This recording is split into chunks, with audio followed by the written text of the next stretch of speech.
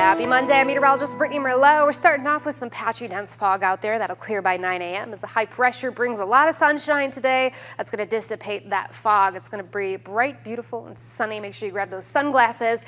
And of course, down to the deep south, flooding ongoing into Texas, Dallas, Fort Worth area. Extreme heat builds off into the Dakotas while we stay below average, actually, into the upper 70s to low 80s today. A nice calm north wind will eventually switch to out of the south by this evening, and a few passing clouds from time to time, but overall a mostly clear night and another sunny, bright and beautiful day ahead of us tomorrow as this high pressure system does dominate the Great Lakes region. Now, chances for some spotty showers and maybe a rumble of thunder are possible Tuesday night into the Northwoods and Door County, but otherwise the rain itself holds off for the majority of northeast Wisconsin until Wednesday night and into our Thursday afternoon. That's when we're going to see those chances for some thunderstorms and up to an inch of rainfall as well.